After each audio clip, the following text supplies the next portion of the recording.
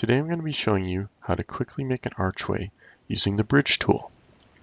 So I've already modeled a pillar. You can do the same. First, we'll go into our face menu and delete the top face of the pillar.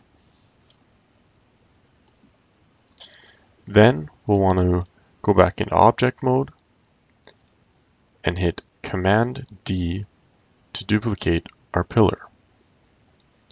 Drag the duplicated pillar over beside it, and now we're going to combine these two pillars into one object.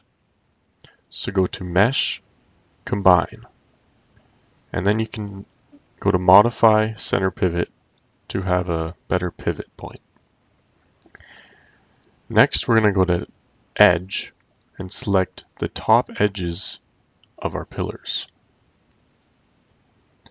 With the edges selected, we're going to move on to the Bridge tool. So go up to Edit Mesh and click on the square beside Bridge. We'll want to keep it at Smooth Path and Curve. If you change it to Linear, it'll just have one straight path from one edge to the other. And we'll want to change the divisions to 6 and hit Bridge. So we have successfully created an archway. Now if you want to change the divisions down to 1, it'll be more blocky arch.